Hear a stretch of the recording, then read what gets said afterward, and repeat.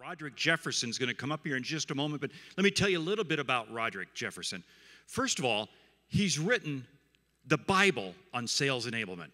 Sales Enablement 3.0. If you have not read the book, you need to, because it really is the playbook for sales enablement. But here's what he's going to do. He's going to talk to us today about how we take sales enablement and turn it into revenue enablement. He's going to rock your mind. He's going to blow your thinking. Welcome to the stage, my good friend, Roderick Jefferson. Thank you, sir. No pressure at all. Thanks, Mark. First of all, I want to take a moment to thank Gerhardt and his team for all of the hard work they put in. To Aaron specifically, to Carrie, thank you so much for pulling this thing together and making it all come together. Today, as Mark was saying, I want to talk about where are we going. Now, we talk about sales enablement all the time, and it's something that I love and breathe. But it's time for my baby to grow up. It's time to get to that next level beyond just sales. I think it's done a good job, and I'll quote Paul yesterday. If you ask 10 people what enablement is, you'll get 12 answers. And none of them would be inaccurate, but at the same time, none of them would be on point. And it's simply because sales enablement the definition is based upon where your company is in a maturation cycle of growth. And I'll talk a little more about that piece. But let's start really simplistically on what does revenue enablement really mean? To me, it's about connecting the dots. So think about an orchestra. You've got brass, strings, percussions, woodwind. They're all trying to play the right song. Well, guess what? Same thing happens in-house. You've got marketing, product marketing, HR, engineering, etc. And they all want to do this right thing for the customer. The problem is sometimes they're out of step. The notes are misaligned. Sometimes they're not connected. Enablement now, no different than that orchestra. You need one individual and or organization to step up, tap the stand. And now all of that noise and chaos becomes a beautiful sheet of music. That's where we're going. If we can get to that point of we've got communication, clearly, collaboration, and orchestration. If we can get to those pieces, now the world changes. Now the question is he just gonna stand up here and talk about theory and fluff? No, I want to talk about actually how we do it. Because I look at enablement as a marathon, not a sprint. It's not a one-time thing. It's not something you go and do and fix. And the biggest problem, I'll be honest, and I'll say it here and to the folks online, my biggest problem with sales enablement right now is that we've allowed ourselves to become the fixers of broken things and broken people. We've got to get out of that box. So now, from a revenue enablement perspective, I think there are kind of 6 pieces. Enablement should be a part of your acquisition, assessment, and talent piece. Why? Because we get a chance to talk to them on a different level. We're looking at the propensity of them being successful in the role, and also, culturally, are they the right people? I define culture as what happens when no one is watching. We're looking for those pieces. The next piece then is all about onboarding, and I'm not gonna give you a one-on-one. It's about making sure that it's role specific, because what's too technical for one is not deep or wide enough for another. And then from there, and we've heard this time and time again up on the stage, that's the everboarding piece. I see a lot of companies that focus on that onboarding, especially pre-pandemic when we were all exploding and we were growing. And now that things have trimmed down, now it's how do you continue to sharpen the sword for all of the people that you have in place today? And of course, there's the content management, the LMSs, all those pieces around asset management, but not from just the perspective of content, but really, how do we now disperse that content to the right people at the right time, and dare I say for your ICPs, on the right level. Then there's the coaching and reinforcement. We put a lot of emphasis on our ICs. Stop for a moment and remember that most of your leaders actually have never been coached and don't even know how to coach. We say, go coach, but how many of us in enablement actually stop and say, you ever actually been coached? Do you know what coaching really means? And I don't mean telling them the way that you were successful and how you got to where you are. No, it's literally about stopping and not trying to peanut butter across the entire organization, but really talking now from a role-specific piece. Oh, here's one of my favorite pieces. Metrics and measurements. And I'm not talking about smiley sheets and butts and seats, right? No one cares that you have a 4.8 out of 5 for 5,000 people, because that and $7 will get you a latte. It's really about trying to make sure that everything is revenue focused and ties back to things that are hard line measurables. The last piece is the succession plan. It's not just about growing people into the next level of maturation in their career or creating more leaders and less managers. It's also about making these people prepared to have a voice and a vote in their own direction of their career.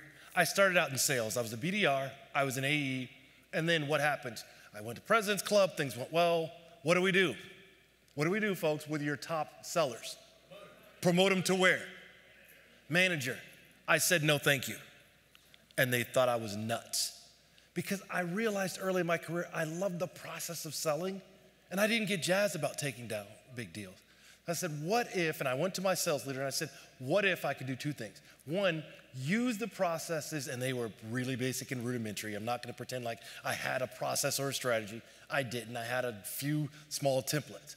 But what if I could use those to get the other people that are coming aboard ramped faster? And the second thing I said is, you as a sales leader, what if I gave you the biggest and best problem that you could ever ask for? You've got more people going to club than you have budget for. Everyone laughed. It's the truth. And he said, if you can do that, you got a new job. I walked into training at the time, and it's worked out well. But now, to the revenue piece, it's about making sure we can align the dots, as I said, as the orchestra master, with all of the internal organizations, sales, marketing, operations, partners, post-sales, and bringing it all together, especially on the post-sale side. We talk a lot about BDRs and SEs and solution consultants. Don't forget that as you're building that house, and you're building this big, beautiful house, if you don't connect the dots for your CSM or your CS organization, you have built a beautiful, large house with a short hallway that people are gonna tread out of the back door. How many people, at a show of hands, have a specific enablement organization focused on nothing but CS? Look around the room. We need to have people that own enablement for CS, because what we've done traditionally is we try to give them the same information at the same level as we do sales. I think there should be a baseline for everyone in the company, but then it has to spread out like a branch on a tree, because what's too technical or too deep for one is not nearly enough for another piece. And on CSMs, do we need to teach, and this is a question by show of hands, how many believe that we need to teach CSMs how to sell? Nope, disagree. No, I don't think we need to teach them how to sell. We need to teach them how to help. I want to change their mentality. Get them together and teach them how to help. Otherwise, we've all had this experience. It's 90 days before your renewal's up. Guess who's your best friend now? The CSM. If we talked and we taught them to actually help, that entire time, they're now building that relationship. They're building that rapport. They're getting and they're building trust. Now, how you do that better? Bring them in before the deal closes. I know it sounds crazy. Bring them in, otherwise you've got this white lab coat that you bring in and you're like, okay, I built a relationship with you. I trust you. You've told me what you're going to do and you've done it. And now you're going to disappear. What if you looked at your closest circle of friends, your tribe, personally in relationships, you said, I've got 3 new friends, we're not gonna hang out anymore. Thanks though, great for memories, we had a good time, but I like the new people a little better. That's what we do with CSMs. Stop doing that, because you're doing not only them of a credibility disservice, but you're hurting your company as well. I think there's kind of 4 pieces here. What do we really do in this communication, collaboration, orchestration? Everyone says, oh, it sounds really good, but it sounds marketing. No, it's not. It's literally about revenue acceleration first. It's all about how do we get them on faster, accelerated to that point, and then increasing everything that they're able to do from a productivity perspective. The next piece is the important thing I was talking about around CSMs. Look, if you get the best logos in the world, or best companies, should I say, in the world, and now you can't hold them, guess what you've got? You've got a leaky farm system now that you can't move from one to the next. The next piece is, and I want to talk to my marketers for a moment. got love for the marketing people for a simple reason. And that is, how many times have we heard from marketing to say, we give sales all of these leads, and what do they do with them? Right? No one's ever said that, have they? Because sales, what's sales' response to that? Because all their leads suck. See? There it is right there. Now, let me get to the next level of that. How many times you actually sat down at the same table and defined with marketing what an SQ or an SQL was? How many times have you said, what's the difference between an opportunity and a contact? Stop assuming back and forth. Sit down, and again, back to that orchestration piece, that's what we do. And the last piece is that communication and collaboration. Making sure that everyone is on the same page, on the same bus, and you know what? More importantly, that we sit next to each other on the same bus. So that's all good and well. How do we do it? Let's talk about the strategy piece. Everybody wants to talk about sales process, or they want to talk about your sales stages, or let's talk about our sales methodology. Or even more importantly, let's talk about the selling motions. Newsflash, you don't talk about the buyer's journey and you start there and build everything, you'll get no new clients, no new customers. Because too many times, we try and shoehorn all of our prospects into the way that we want them to buy. Sure, we call them sales stages. How about we flip that on its head and said, why don't we find out who buys, how they buy, is it committee, how many people are involved, why do you buy? And if it's fed or sled, what's your buying season? And then build all those other pieces around that. And how do we do it now? Let's get even closer to the ground. It's time to recalibrate. Sit down and discuss your ICP right now. Well, not what it looked like a year ago, not what it looked like pre-COVID, but right now, based upon where's the company going next. Are there new releases that are happening? Have we changed our ICP? Has there been acquisitions, gone on the market? Has there been collapses? I guarantee if you go sit down right now, unless you have done it in the last 6 months, that your ICP of where you used to be, I guarantee it's probably not on target right now. And why? Going back to that buyer's journey. I talk as a consultant with a lot of companies. The first question I ask is, can you articulate the buyer's journey for me? Rarely does it happen. Oh, everyone's like, oh yeah, we know who buys, we know how they buy. Okay, talk me through the buyer's journey. Talk to me from the perspective of when and how they buy and why they buy. Time to flip that around. It's time to deepen those relationships between sales and HR. Let's not leave out our L&D folks, right? Because if we don't set this up as folks are coming into the company of we now have a culture of learning, that should happen on the very first day with HR L&D. Now, too many times I've seen where it's you go to the orientation, stop, turn you over to sales, stop, I'm gonna turn you over to your leader. How about if we just sat down at the same table and said, instead of doing it as a handoff, why don't we do this as a full continuous circle so that it's constantly happening? And it's done collaboratively. Then, after you've done that, now you can go and reassess all of those other things I talked about, the methodology, the stages, and all of those pieces.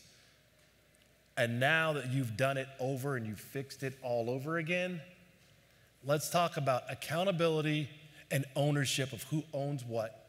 Let's talk about what are the metrics of success. And let's start the conversation with what does success look like for all of us collaboratively? And now let's reverse engineer that and do it backwards. And it also starts with this piece. Please stop teaching people how to give presentations and stop the whole, oh, we need you to learn the pitch. You know what that pitch does? It teaches them to have a one-way conversation. And it teaches to say, go in and I want you to go sell. Again, as I said earlier, stop selling and start helping. If we now start with a deeper level of prep on the front end, too often people want to go, I go look at the 10K, I go look at the 10Q, I go read their website. If you stop right there, guess what? You've only got half of the equation. Because what is most important is the relationship build. The one question I would like to hear more from sales folks, when they're out talking to prospects, is asking this single question. Because we always find out what's going on with the company, what are your goals, what do your metrics look like, where are you going this year? There's one question, though, that rarely gets asked. So, Mr. and Mrs. Buyer, how can I help, by having the relationship with my company, help you personally? Get you out of the doghouse, get you a promotion, get your name up in lights, move you into maybe a different role or a different level. Because once you do that, now you're actually talking directly with this person, not talking at them about what's going on with their company, which goes to the communication piece. It's making sure that you say what you mean what you say, and then you follow up on that. And the nurturing piece is critical. All too often, I'm gonna give you all the big guns, I'm gonna give you everything that I can up front. But once you sign, guess what? It's time for me to move on to my next one. No, it's just like a personal relationship of friendship, right? What you do in the very beginning is going to set the foundation of how that relationship goes going forward, either on a positive or a negative position. And we always say we want to create customers for life. How do you do that, though? Whoever teaches you that piece. It's pretty simple. It comes down to the continued nurturing. It's like having a relationship with your spouse. If you dated up to the point to where he or she says, I do, and then suddenly you walk away and you're like, okay, that worked. Guess what happens? 50% divorce rate. That's what happens. But if you never stop dating, this goes on for a long time. I will say, I've got a friend in the audience today. We have been friends for 42 years. We went to high school together. And the thing I want to say is, and I want to go off just for a moment, I want to say thank you for coming today because you didn't have to do this. I appreciate you taking time. And the reason I say that is, that's a nurtured relationship for 42 years. We may see each other once every couple or few years. But what matters is the relationship still strengthened and it still continues ongoing. Playbooks. Oh, I love that look out in the audience. You're like, yeah, playbooks. And I think it's because we look at playbooks as just simply an asset, as opposed to looking at it along the way and ultimately seeing it as a guided learning process now. Because if you're doing it right, it's going to have two components to it. It'll have the normals of what do you do and how do you do. But it also has that piece of the collaborative pieces across all of the different lines of business, and also what's the interaction, and the most important pieces, what are the rules of engagement for each of those? When do you step in? Why do you step in? How do you step in? So we've talked about strategy. Let's go on to the architecture.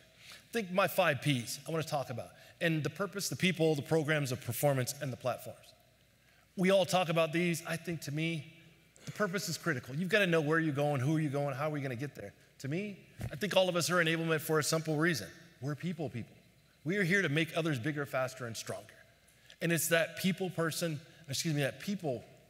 perspective that kind of gets lost in the shuffle. We're so worried about connecting the dots with tool stacks and all the other pieces.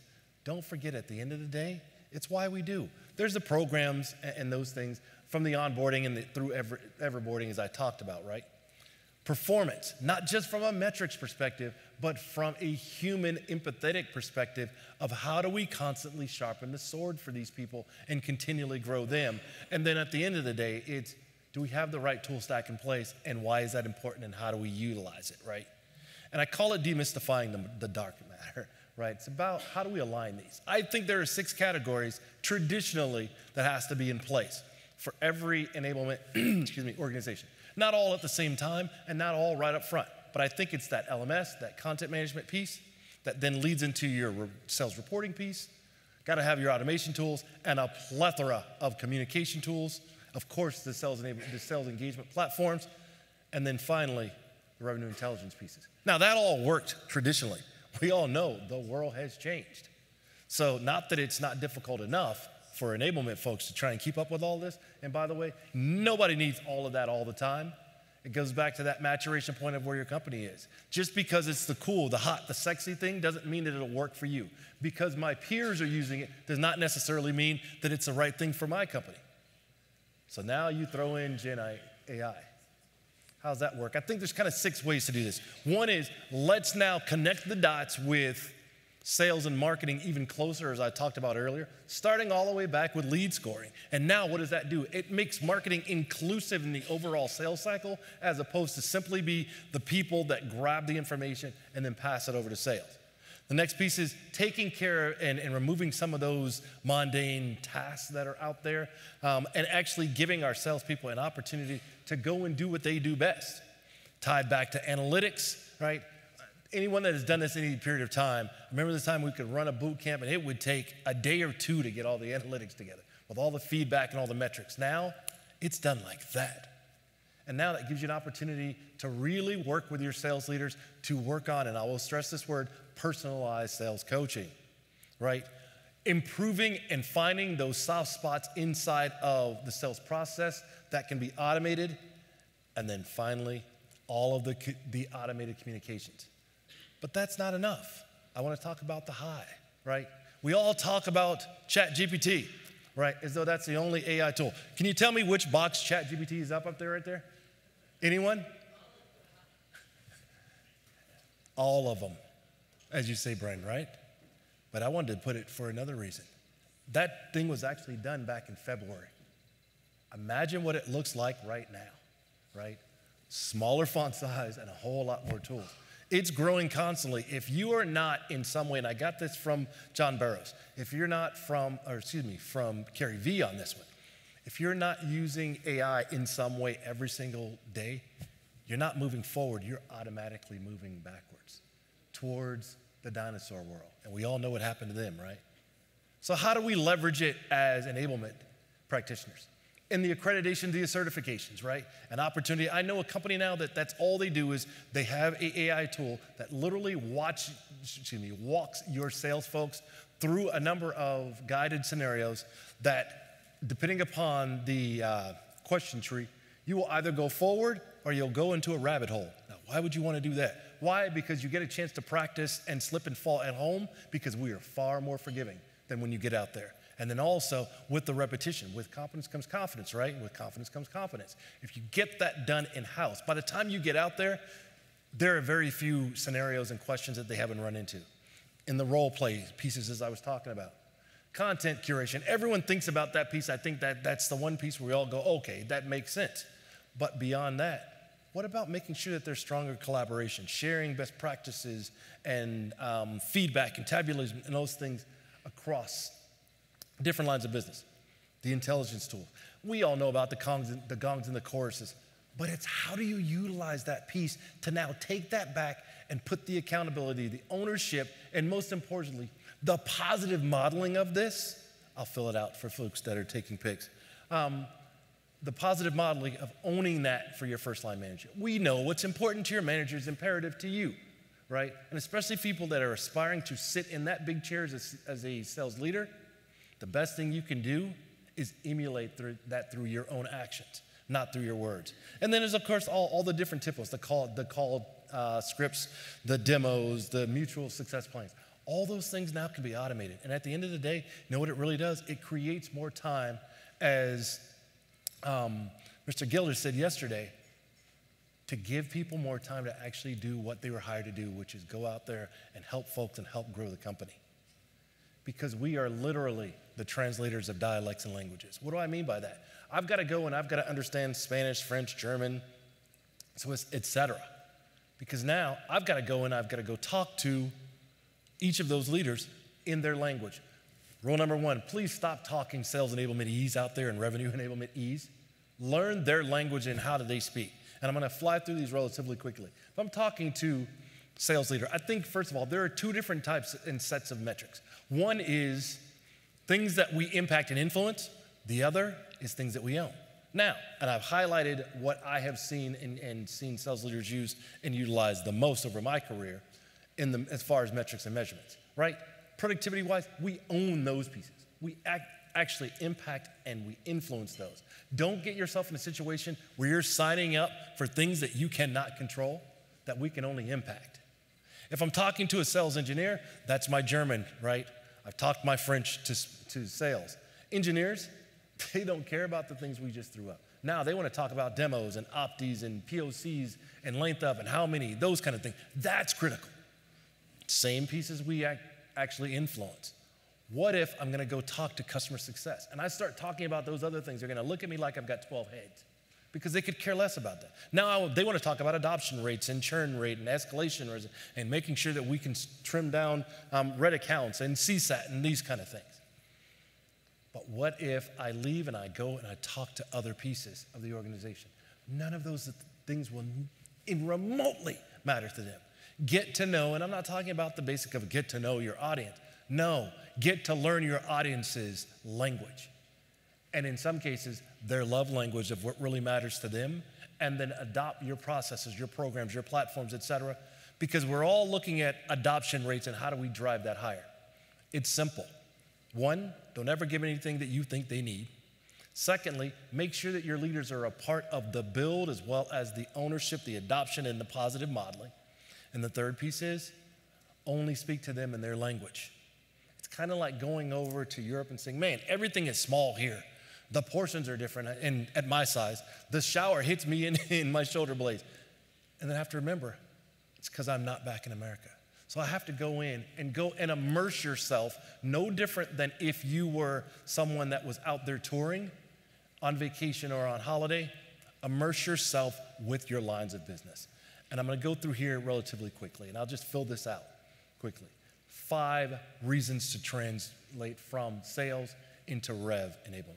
First, it's gonna vastly improve the level of communication, collaboration, and orchestration that I talked about. The next is, it now gets you to understand your internal customer. I don't even call them stakeholders. I call them internal customers because I've got to treat them at the same level that I would out and about anywhere else, right? And then it's about the alignment, becoming or making yourself the orchestra master across all the lines of business of connecting the dots, which now brings into, not just empowers, but engulfs customer success as a part of the overall go-to-market strategy. And then finally, everything has to tie back to revenue generating metrics.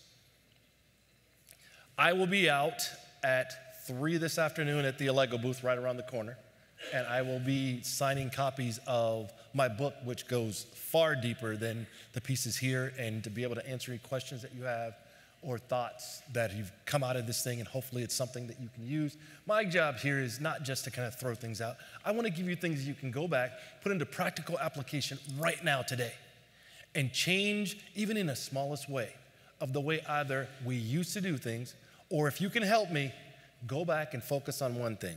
We're going to kill, if you can help me with this one, help me kill this statement. This is the way we've always done it. Because what used to work before, A, no longer exists in most cases, and secondly, it won't work. Go back, kill the whole enablement ease, and go back and get to know your internal customers, not your stakeholders. So with that, I hope that I've given you something. If you would, please just take a moment and hit the QR code.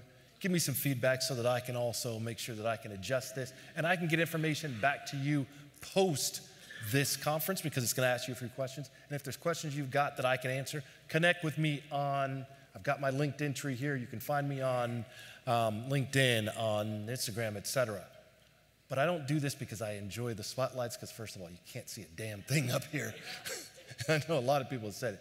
I do it because I absolutely love enablement, and I love helping other folks that are inside of our tribe, and that can be sales, marketing, CS, etc. But if I can help you in any way, reach out, hit me on LinkedIn, let's connect. For that, I am truly honored and thank you for the time, and have a fantastic rest of the sessions.